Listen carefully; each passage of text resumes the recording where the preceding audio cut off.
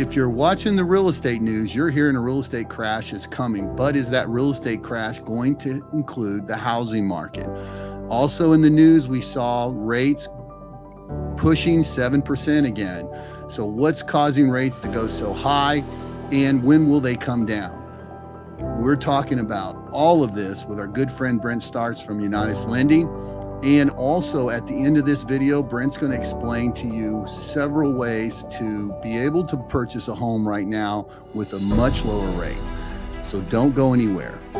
Hi, my friends. If this is the first time you've been to my channel, my name is Lee Brickey, and on this channel, we talk everything real estate from Palm Beach County to the Treasure Coast. So if any of that interests you, you're going to want to subscribe. So go ahead and hit that subscribe button, ring that notification bell so you don't miss any of our real estate tips and tours. And with that said, let's talk with our good friend, Brent Starts. Hey, Brent, thanks for joining us today. I really appreciate you coming on so we can talk about what's happening in the market and how people can navigate it. So today we're talking about why does the media keep talking about the real estate market's going to crash, man? So that's going all over the news right now, that real estate's going to crash. And reading articles by guys like Grant Cardone, they're not talking about the housing market. They're talking about the commercial real estate market because it's taken such a beating starting with COVID. You know, the market, all these companies, people started working from home. So we saw like one of our clients work for T-Mobile.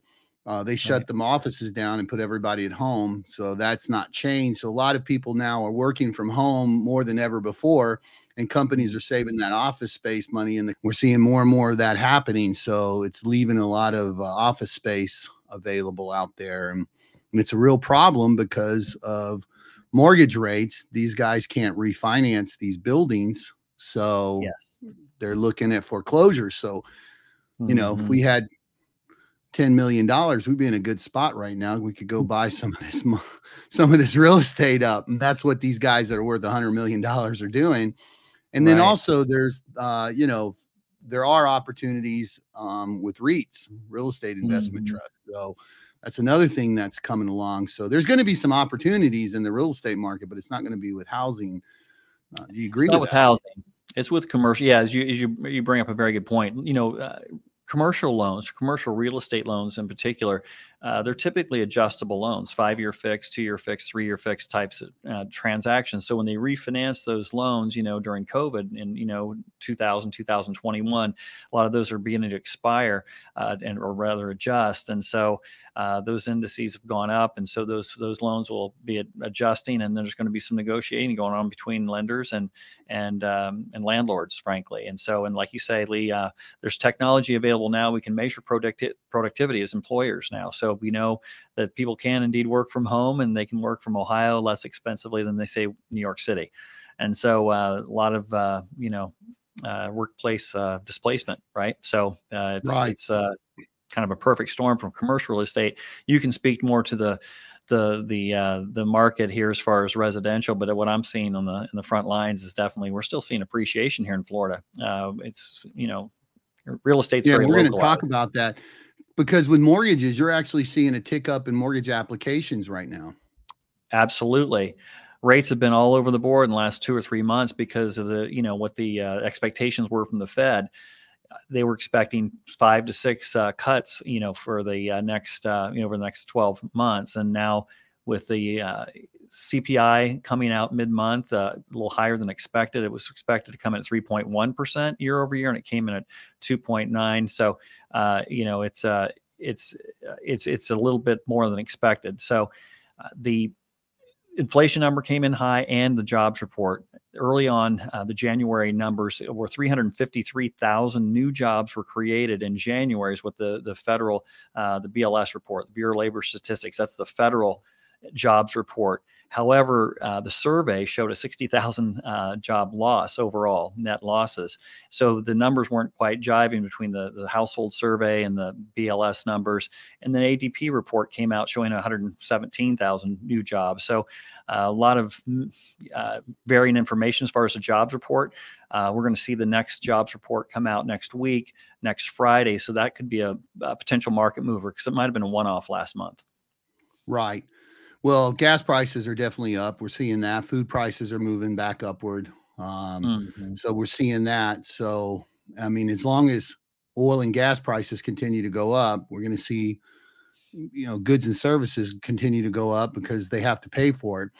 There's an article out at Forbes talking about mortgage rate forecast for 2024, what experts are predicting. And, last year experts were predicting we'd be in the 5.5 by the end of the year. Now, Freddie Mac saying maybe 6% at the end of the year, 6.5, 6%.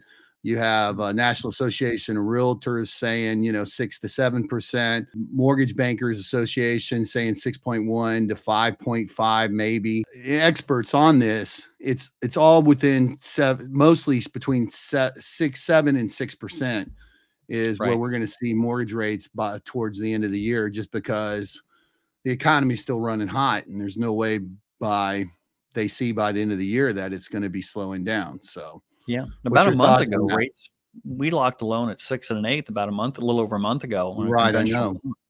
Right. And so, and that's when there were some opportunities at 6.5 there for a little bit.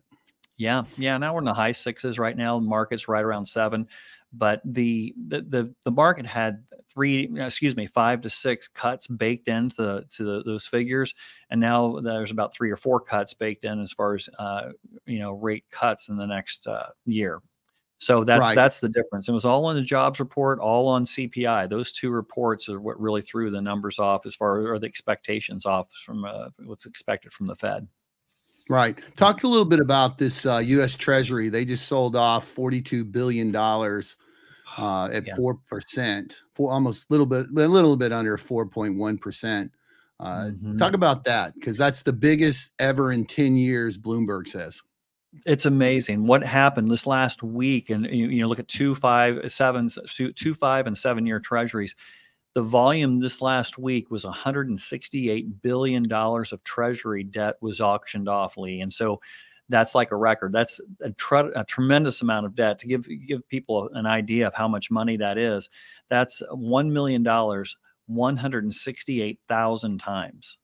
That's how much money the federal government borrowed this week to pay bills, to refinance the debt that was expiring, that type of thing. So that's a tremendous amount of debt. And so it's really important for people to understand this as we spend money on, the things we're spending money on, entitlements or, war efforts, things like that. There is a cost to that. And so that has to be financed. And what happens with mortgage rates and how that relates to it, it's institutional investors. The same investors buy that treasury debt typically as mortgage debt. Your mortgage is someone else's investment. So we go into the marketplace and we say, hey, we've got a 7% loan that we'd like to sell to you. It's going to be a 7% return. Would you want it? Because, well, we can get the treasuries with no risk at all. It's backed by the federal government, and we're getting a return of 5%. We're going to put our money in that. We don't have to deal with foreclosures or anything like that. And so we have to raise rates to attract that money back, if you will, during auctions, because these are auctioned off. The debt has to be sold, and the treasury debt has to be sold too, because the United States government has to pay their bills. So imagine an auction where a sale has to happen. And so you have to raise rates until you're selling off your debt. In other words, it could be mortgages, it could be treasury bills. So we're in the same marketplace, if you will. So when all that supply hits, it's a simple supply and demand thing, right? So you got all that supply hitting. So when it all hits, that has to be sopped up, and you have to raise rates. So that's the danger, and that's really the elephant in the room. A lot of people aren't talking about these figures. They are talking about it. I mean, I heard the other day that, like these 30-year mortgages that are sitting out there, bonds, they're not, no one wants to touch them, because how are you going to know what it's going to be worth? I mean, they're looking at a loss. And then banks are struggling still, and no one's talking about that because they're holding all this debt that's not worth anything anymore. They're upside down on a lot of their investments. Right. So it's a real problem. And, you know, this debt that we're accumulating, people think that it's free. You know, they get Right. stuff for free, and nothing's free. And the reason we're in this housing market crisis that we're in, where there's no homes and their average, you know, average home price nationwide is 400 grand, and young people can't afford to buy a home, is because of all this debt that we've created, and, you know, stupid policies like leaving rates super low. And then that's put the banks into situations because no one expected this high of inflation. And you can't see down the road, other than people like Jamie Dimon, who have been talking this for, you know, a long time now, that we're heading for a wall here. And if we don't do something about it, it's going to be a bad situation for the United States. And let's move on to talking about, should people wait to buy with these high rates? And, you know, we've said it before, if you're going to be cash poor buying a home, you shouldn't buy a home. But if you're in a position where you can buy a home, waiting for rates to come down might be a real problem. I'll drop a video in. I know you know who Barry Haib is. And he had a really interesting video out that he broke down why it doesn't make sense to wait. And, you know, pulling up the numbers this year after the market was so weak last year, because it was one of the worst markets we've had, we're still seeing prices go up. And so we'll drop that Barry Habib video in. I think it's something that people should watch if you're thinking, you know, hey, I want to wait. But NAR just came out with this statistic that for every 1% drop, 5 million buyers get into the market. Right. So where are we at right now? 7%. Right. So dropping 1% to 6% puts another 5 million. If we go to 5%, there's 10 million people back into the market buying. So there still is, even though prices have gotten a little better with new construction, we've been able to make some good deals on resales. There's some inventory out there. There's still not enough. If rates come down to 6% or 5%, and especially if they reach 5.5%, because sellers are still sitting on their homes because they're at 2.5 to 3%, 3.5%. So I wanted to show some numbers real quick and get your opinion on this, but I know you talk about this a lot. So looking at Port St. Lucie as a whole, the median home price right now in January 2023 was $390,258. Okay. That's plus $5,000 in last year that homes have gone up. So we're still seeing appreciation. And when you watch Barry Habib's video, he goes back all the way to 1968 to 2023 and shows you how there's only been just a few times where prices have actually come down, but historically prices have continued to go up. And then if you look at Martin County, prices are up $37,000, almost $38,000 over the last year, from 2023 to now 2024. And then in Palm Beach County, we're up again almost $30,000, 6.9% in appreciation in the median home price. So, you know, we have seen some price reductions, but I don't think they're price drops. I think they're more price reductions where, you know, people are still trying to get these crazy numbers and they're not getting it. So they're having to lower their prices. And we've just done a couple of deals that, you know, our folks have really super happy about the purchase they've gotten on a resale. And if you're buying new construction right now, you're really happy because most of these builders have big incentives right now. So talk into this a little bit about, you know, waiting and ways that people don't have to wait. Right. Well, you know, those price increases, you have to remember that's in the face of the highest and fastest increase in interest rates in modern history. You know, it's Exactly. in the face of that. So imagine as rates drop, which we pretty much know they will. That's it. That's definitely in the cards. And it's just how much in the next 12 months. It's all going to be data dependent, of course. But that's what we see when rates drop. More people introduce or enter the marketplace. Then you're competing for the same number of homes, and of course that increases prices. I mean, that's just the way it works. So that's just a matter of math as well. So it's more about affordability. Everyone wants to buy a home still. That hasn't changed. That demand is solid. It's a matter of home affordability. When that affordability becomes available for more and more people, it just increases the number of competitors out there that you're competing with to purchase a limited number of available homes. And so that will force prices up. That's just math. Right. So also, there's still these buy down programs, right? Right. So, and talk about real attractive. Right. And there's yeah, a 1.0 buy down plan, right? You just buy down for 1 year, which turns out to be what, about $4 or $5 grand? Yeah, and so exactly, and so in a seller, in a seller concession, they can actually pay for it. And it's a great way for sellers to move their home more quickly. And you could buy the rate down. Let's say right now we're locking loans around the 6.7 range. They could have a 5.7 interest rate the first year, and then it goes to 6.7. And with that, we're actually paying for the appraisal up to $600 to offer that program, because we want people to do this, because we know that rates are going to drop down eventually. It helps people get into the home, making an affordable payment, and then take advantage of the refinance opportunities. That way you're not buying the rate down for the full 30 years. It's just buying the rate down for 1 year, because we know that's the trend is going to be down on rate. So I think that's the best strategy, either a 2-1 buy down, a 1-1 buy down, or a 1-0 buy down, where you're buying that rate down in the form of a seller concession is one way to do it, or through the points. Actually, you can do it that way.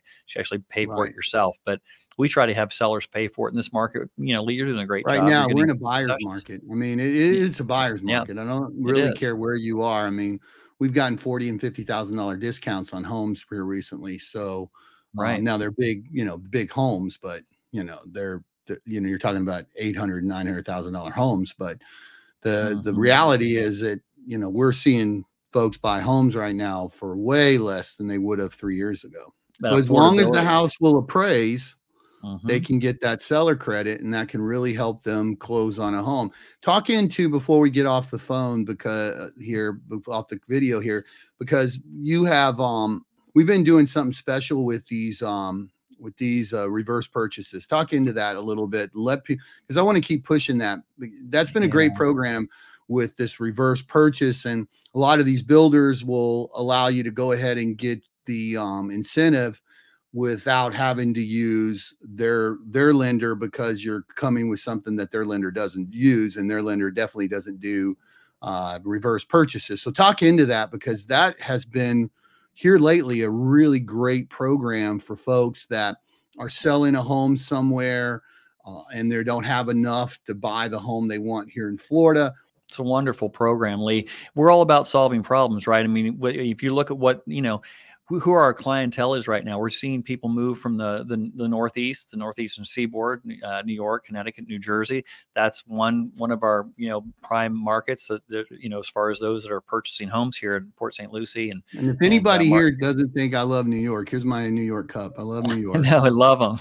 Right. I love New York, but I love the people that move down to Florida from New York too. So we love them, and we don't blame them, right, Lee?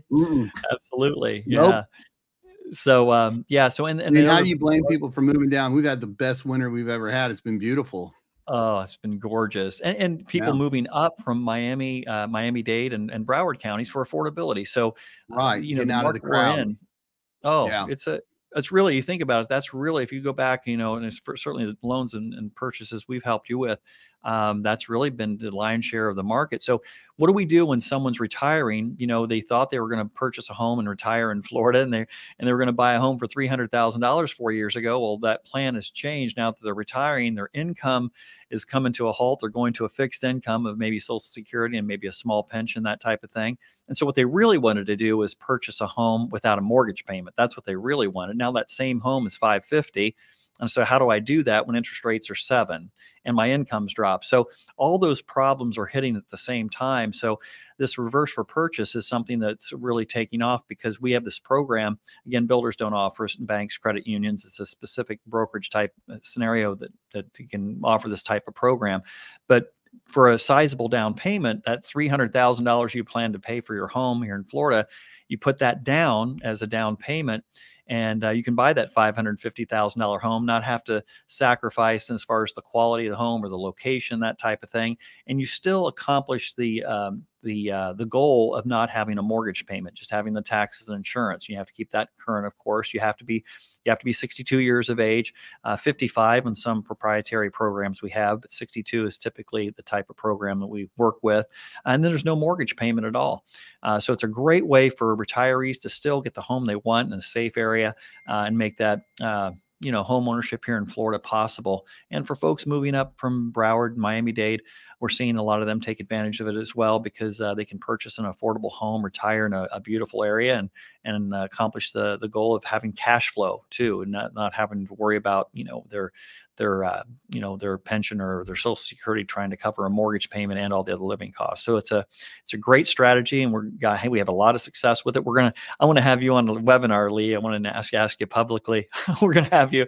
We're going to invite you on because we had a couple scenarios that worked out so well for folks. Yeah, it's been good. It's been really good. And I know people are a little afraid of the reverse mortgage. They hear horror stories about it, and it's just really all fear mongering. And so if you have a question about doing a reverse purchase, reverse mortgage, Brent is definitely the person to reach out to. He's been doing them for 25 years. He knows everything about it. This was created under the Reagan administration, and it's a good program. I have several of my friends and clients that have done reverse mortgages on their home, and now we're doing these reverse purchases because this is something new that's coming along, and it's really a great program for folks that are retiring and they just want to enjoy where they live, buy a little bit more house than maybe they could have, and not have that payment hanging over your head, and not even have to worry about it. It's just Right. Pay your taxes, keep the house up, and your insurance, and if you have an HOA, you have to pay that. But other than that, the house is there and the equity's still growing in it. And down the road, you can take some money out of it if you need to, as the equity grows. And then you can, same as if you own if you had a regular mortgage on the house, you can will that home over to your children or your family members. And that's all. It all still works out the same way. The mortgage company just needs to get paid. That's it. So, it's a great program. Amazing. It's a great program. All the same options. You can still sell your home. You can still refinance it. You can do all those things. So, there's a lot of misconceptions around it, and I think a lot of it was when those first programs were released, when Reagan administration offered to make this possible, and the FHA came in to oversee it, to have counseling. So there is a counseling class you take with the program, so you fully understand the numbers. And so it's a non-recourse loan. So in other words, the balance of your loan will never get greater than your home's value. So you're not strapping your heirs with anything. It's a great program. It's a little more involved, a little more learning, more of a learning curve, but we walk people through it all the time, and it's a great solution for the right folks. Right. Well, listen, if anyone out there wants to get more information on this, my information's on the screen right now with Brent. I'll leave his information in the information section below. You can reach out to him directly by email or phone call. He'd love to talk to you about this, answer any questions, any mortgage information that you need to learn about buying a home here in Florida. Reach out to Brent. He does an amazing job. No one can beat his rates. No one can beat his closing costs. He'll work hard for you. And if you got a little crusty credit that needs to be fixed, he can help you a little bit with that and kind of lead you in the right direction so you can get into that home of your dreams. That's really the point of this video and me bringing him on every single month and letting him talk to you. So, Brent, thanks a lot for joining me today and sharing this. We'll do this again for sure. And thanks for having me, Lee. Always great to be with you. I really appreciate it. And if you like this video, please like this video. We really, really appreciate it. I know Brent does, and I do too. Lets us know that you enjoy the content that we're putting out. Also, Again, if you have any questions or comments, you can reach out to us directly, or you can leave a comment in the comment section. We'll always answer those comments. So Brent, thanks again, and we'll see you the next time that you join us, man. Appreciate it. Appreciate you. So I hope you enjoyed the video. If you did, please don't forget to give me a thumbs up. I really appreciate it. It lets me know that we're creating the right kind of content for you learning about the real estate market here in South Florida. Also, if you have not subscribed, go ahead and slap that subscribe button right there, ring that notification bell so you don't miss any of our real estate tips and tours. And you can also hit that video right there and learn more about the market here in Palm Beach County and the Treasure Coast. Be kind to each other, and I'll see you in the next video.